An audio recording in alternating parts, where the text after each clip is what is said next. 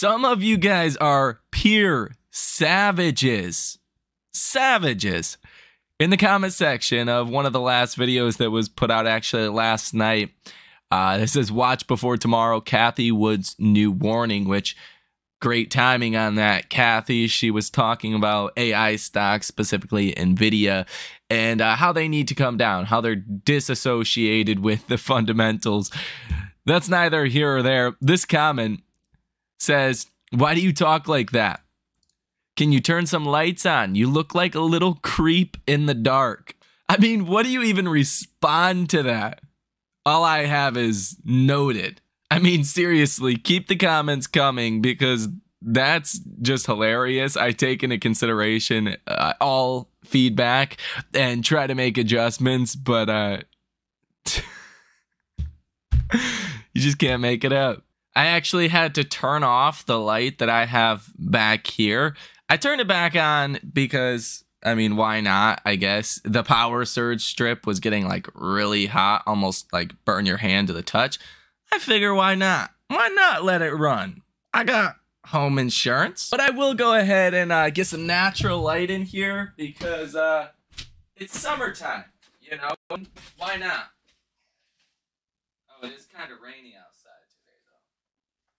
But maybe that's a little better. Honestly, that really didn't do much. I still look like a little creep in the dark. But let's go ahead and get started with this video. We actually have a lot to talk about on this Friday afternoon. Now, I know a lot of people clock out on Fridays. Shout out to you guys that are actually here to watch this video on a Friday night. And hopefully this information finds you well. We're actually going to go over a lot of things that need to be said. One, we're going to look at some of the major events coming next week. We're going to talk about the way our markets traded today and the sign that is flashing that we might get a lot more downside from here. And you really want to take note of this. We're also going to go over all of your Tesla stock specific news today, the most important news that you need to know. We're going to look at some of your search trend data around the Cybertruck and other Tesla models, just to show you that there's actually a lot of search trends that are looking good for Tesla right now. And this is really the opposite of what an institutional investor or someone with more knowledge than you will tell you. And I mean, if you just look at Google Trends, it'll say there's more people talking about, searching, and honestly probably buying Teslas right now. And I think this could be a solid upside surprise in 2024. Among other things that we'll talk about here in this video, I will also show you my ARM position that I have in ARM for the lockup expiration. That's going to be on March 12th. That is next Tuesday. There's also CPI that comes out next Tuesday and other events later in the week that we'll discuss. But I do want to show you my position in ARM, that when I say these things, I'm actually putting my money behind them. The same as we make Tesla videos every single day. I'm actively putting my money behind Tesla almost every single day. I've been a Tesla investor since 2019. Sold some too soon, bought more, still own a large amount. But I mean, I think right now you have a very large opportunity ahead in Tesla specifically. Do I like the S&P or the NASDAQ trading at these all-time highs? Absolutely not. Hell no. Not even close. But other areas of the markets like Tesla offer a very good risk to reward opportunity. That's because I think the risk is priced into Tesla stock. Tesla's down 30% year to date. You got a lot of risk priced into Tesla stock at that point. The stock has lost a lot of value, whereas the S&P, the NASDAQ, AI stocks, all of these high flyers that people want to own so bad they're willing to FOMO, those stocks have no risk priced in. No recession risk, no problematic risk, no business cycle risk, nothing. No inflation risk, no Fed risk. Those are stocks you want to avoid. Typically, you want to buy when risk is priced into assets, not when there's no risk priced in. There's always going to be risk and there's always going to be problems that come about. But yeah, that's a rant I could really go on with all day.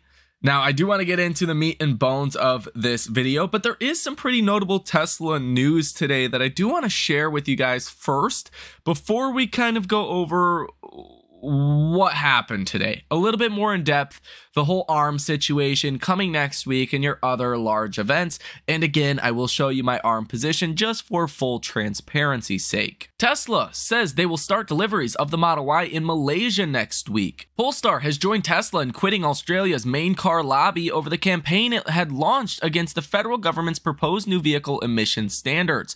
Polestar says we cannot support it. The EPA has confirmed the 2024 Model Y Performance has 279 miles of range. This is comparable to Tesla's initial estimate of 285 miles, so a 6-mile difference. That's actually pretty good. The public prosecutor's office in the eastern German city of Frankfurt have opened a case against the Tesla protesters who set fire to an electrical pole.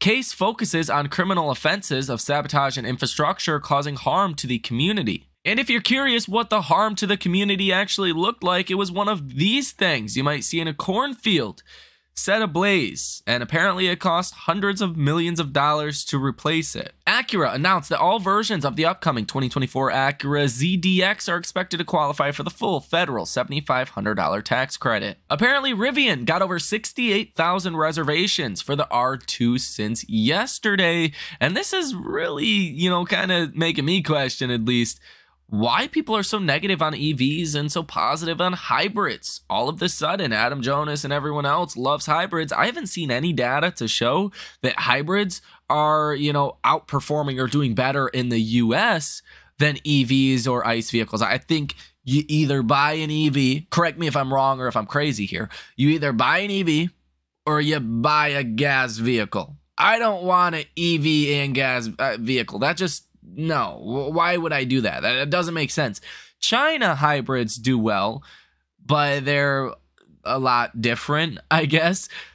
I don't think that really catches on with the US demographic. Not in the way that it's, talked about right now. Joe Tetmeyer took some drone shots of Giga Texas outbound lot today, and you can see quite a few Cybertrucks over here in the testing lot kind of area of Giga Texas. Quite a few, 1, 2, 3, 4, 5, 6, 7, 8, 9, 10, 11, 12, 13 of them over here. One of them actually was turned on from what you can see here in this image. But take a look at all of these Cybertrucks. You're talking at least 100, maybe 150, 170 Cybertrucks here, maybe even closer to 200 being spotted today, with more configurations, more, invites being sent out every single day. I think Wall Street's crazy for not even thinking about the Cybertruck ramping faster than expected, or a potential halo effect to the brand. That's one catalyst down the line that could come in 2024 that I'll tell you right now is not priced in to Tesla stock at all. If anything, it's priced into Tesla stock that the Cybertruck's going to be a complete failure. Tesla says they are working on an NACS extension cable, which will be available for purchase in the future. Tesla's Giga Berlin plant will resume operations next week, the head of its work council said on Friday. Starting today, Tesla is offering existing owners in the US and Canada a paint or interior color upgrade when they order and take delivery of a vehicle from existing inventory by March 31st. This can be stacked with all existing incentives, excludes leased vehicles. Global inventory numbers for the Tesla lineup continue to show a slight slow and steady downtrend for the Model Y. We'll see what happens as Giga Berlin does come back online, if that means we get more inventory for the Model Y. Remember, the lower the inventory, the better, typically, for a company. So inventory only really for the Model Y is elevated right now. The Model X, the Model S, and the Model 3 are either at normal levels, like the Model X. The Model S and the Model 3 are at very low levels. That leads me to believe maybe the Model S, specifically the Model 3, are selling better here in the US, and they're just not keeping as many in inventory right now. That would also make sense when you look at Google Trends data. The Model 3 has been, for quite a while, the most searched of Tesla's vehicles, especially in the US. Now, the Model 3 recently went from 38 to 36. The Model Y went from 34 to 31. The Cybertruck went from 30 to 28. And the Model X went from 10 to 11. So that's strange to see the Model X going higher and the others going lower, but it is a Friday today and the data does not get refined on a Friday. It gets refined over the weekend, and coming by Monday, we should have a better picture of what these numbers actually look like. But overall, they've looked pretty good for a while. You're seeing a lot of organic search trend activity for the Cybertruck, and that could be starting a halo effect for the Tesla brand. Advertising is also something that could have, I guess, a halo effect on the Tesla brand as well. Now, normally advertising, for an example, McDonald's does not advertise to you. So you see the commercial on your TV and you go out and you buy a Big Mac or whatnot. They do that so next time you're out, you're on lunch, you're out in a pinch, you're not making food at home, you're not going to sit down at a restaurant, and you're trying to decide where you want to eat. You have McDonald's, Burger King, Wendy's, Taco Bell, Chipotle, all these other places. Well, if you've seen 100 McDonald's commercials in the last, 2 years, then maybe you're going to be more inclined to choose McDonald's the next time that you're out in the market for fast food. That's kind of the basis of advertising for legacy companies that always advertise. Same for Coca-Cola and all these other companies. Tesla's a little bit different, at least right now, because they just started a 3,000 ad campaign with Google, let alone other places they may be advertising on the television. There may be some ads out there. That's really where I think Tesla should be advertising nonetheless.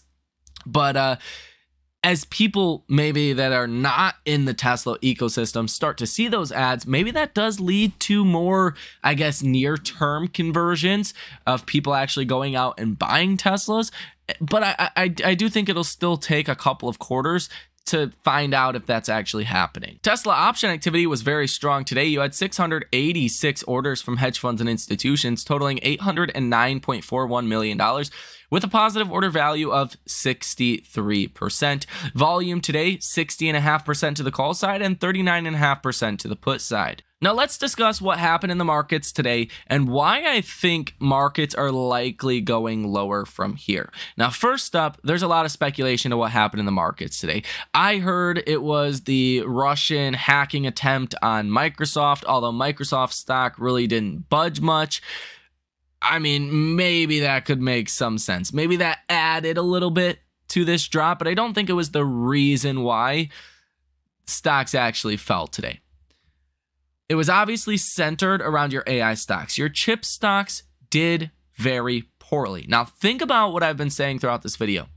Tesla, I like Tesla because the risk is priced into Tesla stock. What area of the market specifically has no risk at all priced into it? AI stocks. Now, AI stocks, on that note, are priced for perfection. They're priced for excellent growth for years.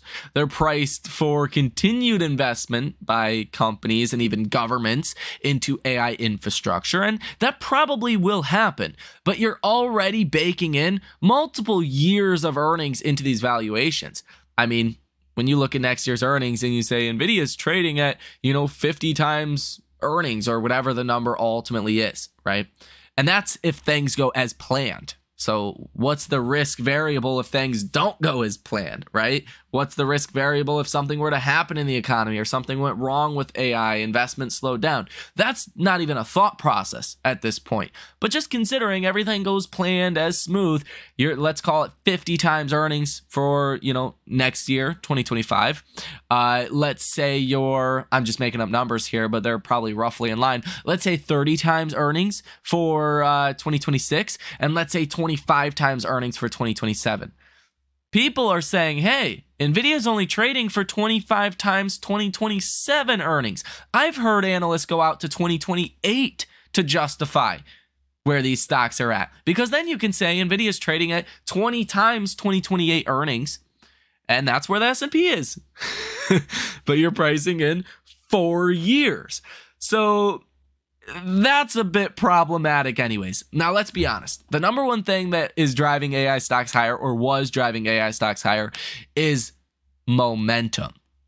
That's a big reason why I think this rally is over with, at least in the short term for AI stocks, and you could see a larger correction in our markets. And we'll break that down here in just a moment. But what do I actually think caused the downside today in the markets?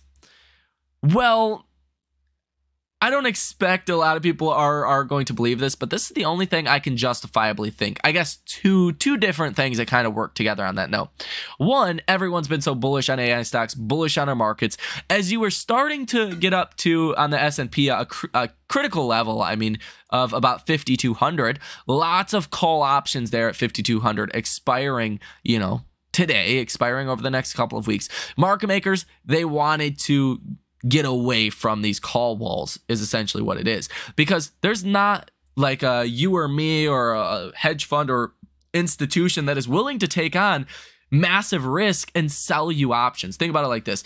If you make 4,000% on a Palo Alto option, like we did on Palo Alto earnings, $60 into 2,500. At one point, those were going for $4,000 or $5,000.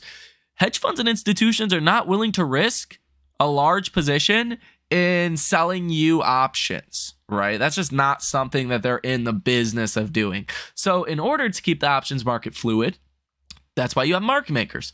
Well, to just make sure you can go out and buy, calls, buy puts, sell calls, sell puts. Well, when you get a lot of people all betting on one direction, that can be very powerful to the upside. Market makers, they can't let that go forever. And that's one reason why Nvidia sold off before earnings. You had to get some people bearish, and then it was able to rally after earnings. Not everyone can be correct all the time, because if everyone's correct, that means there's a small group of bears, if you will, that are on the losing side. A small amount of individuals cannot pay out a large amount of people, a large amount of money. That just will never work. That's why it usually pays to be the contrarian. It usually pays to be the one that's bullish when everyone's bearish, and be the one that is bearish when everyone is bullish. So I just referenced 5,200 on the S&P. This goes for $1,000 on Nvidia. This goes for $200 on AMD. This goes for a lot of major levels on your AI stocks, your S&P, your NASDAQ. It's all the same principle. You just got to a point where market makers, they had to get a little bit of relief in here.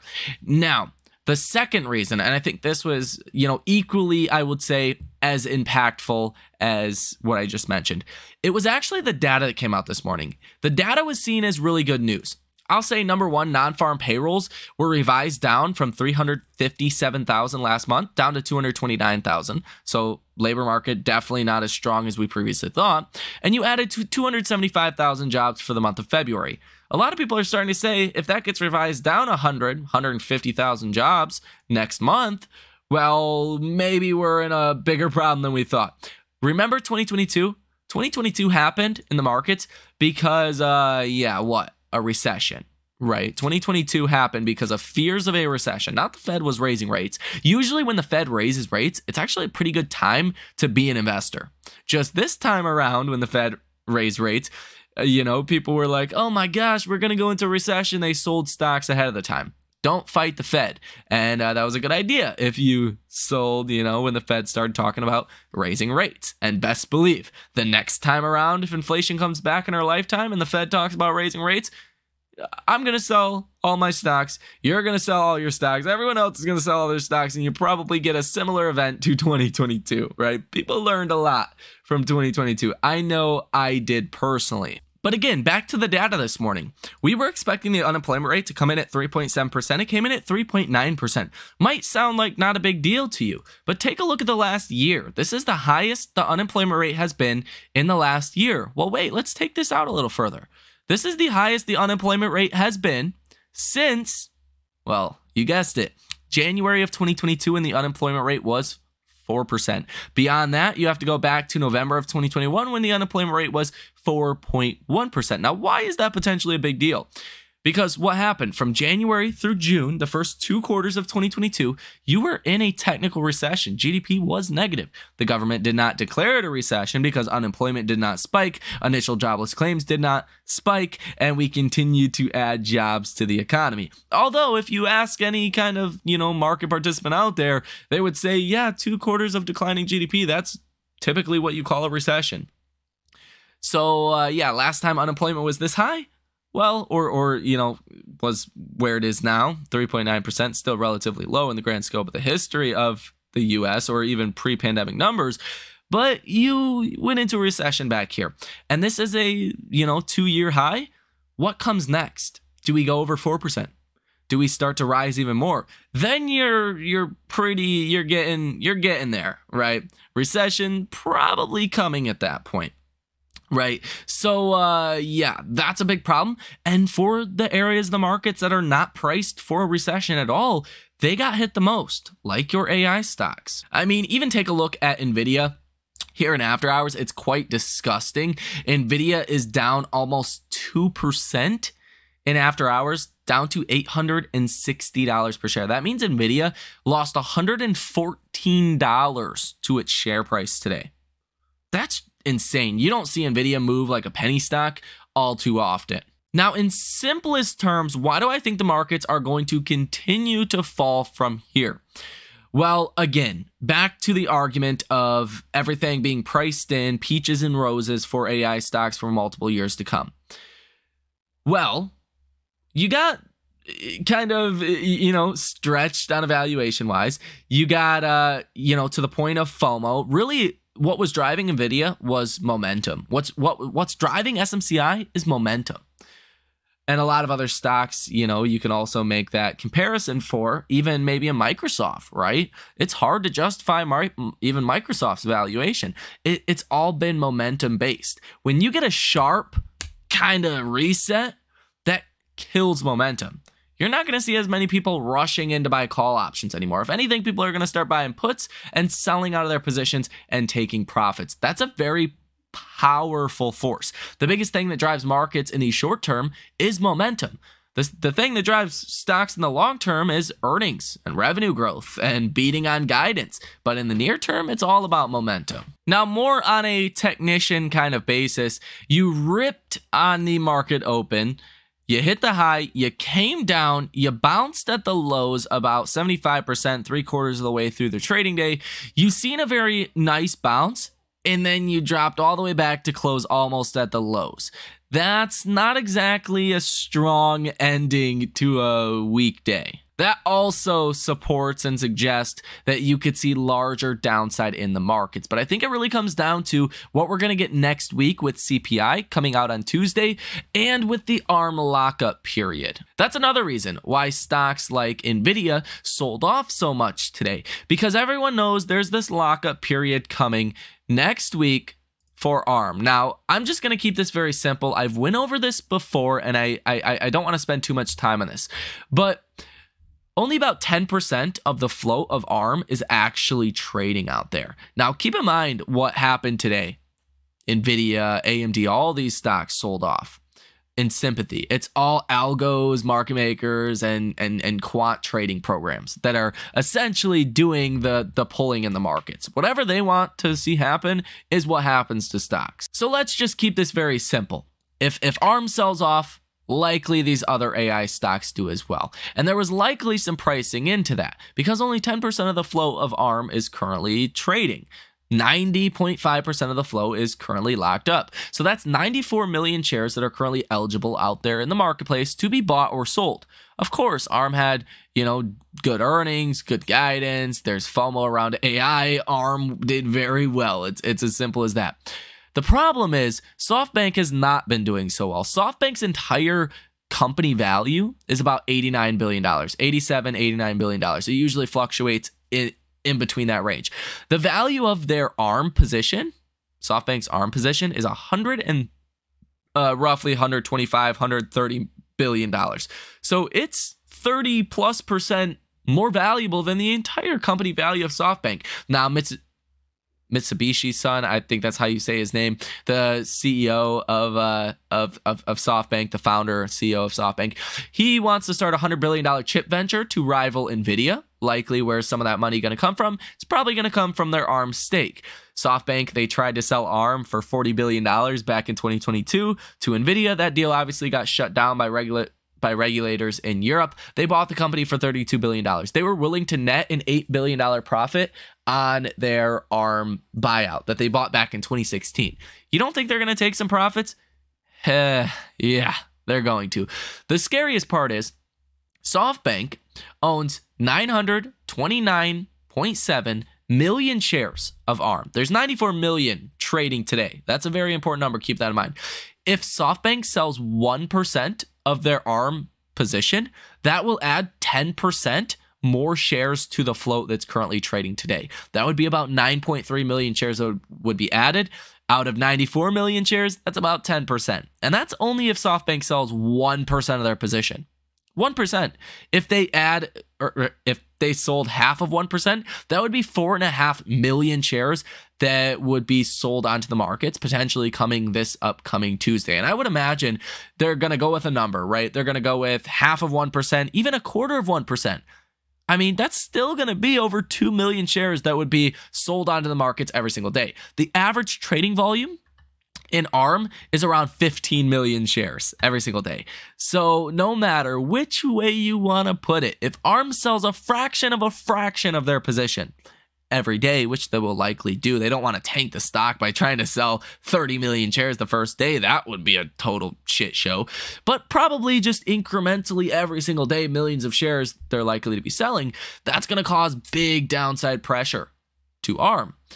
And that's probably going to cause a lot of downside pressure to Nvidia, to, your other AI stocks as well. And that is another reason why I do believe markets will continue to fall. This momentum is gone. I mean, you could see this in after hours as well. Nvidia now down about 2.2%, down to $856 per share. Next week could gear up to be a pretty rough one for the markets. Now, as promised, I will show you my ARM trade. Now, would I buy this thing? Absolutely not. I would stay away from ARM with a 10-foot pole. If ARM fell to like $20, $30 per share, I would consider buying the stock. That's where I think the risk to reward makes a lot more sense for ARM. I mean, Robinhood's fair value assessment is $45, and they're usually on the high side with their assessment, right? And based on even my own calculations, this stock should probably be $20, $30 per share. That's where I would consider buying the stock as a long-term kind of buy and hold. Here's the trade that I have. I'm down a lot. I'm down a lot. I went into this way too early. I figured the markets would kind of imply that there would be downside coming on March 12th. Good thing I got some time on these contracts though, which it's for that specific reason. I do have 35 $70 puts for $23 a piece. That's what they are going for as of right now. Now, I also have 50 $55 puts, but these expirations are April 19th. So the lockup period is next Tuesday on March 12th. I got this additional time and went out the money because I'm not necessarily expecting the $55 puts are going to go in the money. Could the $70 puts go in the money? Potentially. That's a possibility, but that would be, big downside from here. What? Just do some kind of simple, let Robinhood do the math for me. If the $70 puts went in the money, that would be downside of about 46.5% from here. Could that happen? Yeah, that could definitely happen. Is it likely to happen? Probably not. But let's say you do get some big selling coming on ARM and with SoftBank on Tuesday of next week or maybe just over the next couple of weeks.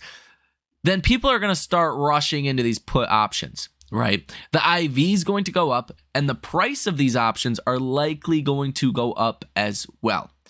These options are already expensive, but let's say ARM falls to $100 per share. These $70 puts, and let's say that happens over the next 2 or 3 weeks, these ARM puts are going to be going for a lot more than $23 a piece. People like to pile on to either direction, the upside or the downside. So this is really a flip on the increase of value these options will likely see. Let's say if ARM does have a 10% drop on March 12th, which I think is probably the most likely scenario. Absolutely, I would not trade this if I were you guys. It's very expensive to play ARM options, and if you buy options, you will likely lose all of your money. Odds are good you'll lose all of your money, and I'm prepared to lose the $1,105 that I currently have in this position. I've been offsetting some of this loss, $540 so far, down about 32% 2.86%, with other gains elsewhere. I mean, we've had some very good trades in 2024. It's been a pretty good time for your trader out there. So yeah, this is just my personal strategy. This is what I'm doing. But keep in mind, this is like what, 2% of the portfolio, something along those lines. So it's not a lot of the portfolio that I'm risking if this went to zero. And I would likely cut it out beforehand if I'm wrong anyways. And Nvidia just continues to drill down about 2.3% here in extended trading. Let me know what you think about this information down below in the comment section. Where do you think the markets are going next from here? Personally, again, like I said in the last video, I think minimum 10%, 5-10% correction here coming, but could it get larger than that? Let me know what you think down below in the comment section. If you guys want to come trade with us live in real time, I know that wasn't the best trade to show to kind of promote the trading community, but again, I make it very clear. If I make a trade, I'm expecting it to lose. To some degree, there's always risk management that goes along with things. I obviously didn't buy weekly options. I did go out over a month on these contracts from the end of the lockup period. You have 5 weeks after the lockup period to give these contracts some time to work for you. But again, if you guys want to come join that trading community, check out that link down below in the description of this video. I did want to share that trade because of an outright bearish on ARM, and I just want to show you that I'm either going to stand on that statement and lose money like I already have, or I'm going to be right and these contracts could make me thousands of dollars, $20,000, $30,000 if I'm correct, and let's say the $70 puts do go into the money. But we'll see. Obviously, don't want to hype that up all too much. Again, you'll probably lose all of your money if you trade options, especially from some random guy on YouTube that is creepy, apparently sits in the dark, and I don't know what's wrong with my voice, but maybe I'll have to look into that. Thank you for watching. Enjoy the rest of your day, and I will see you in the next one.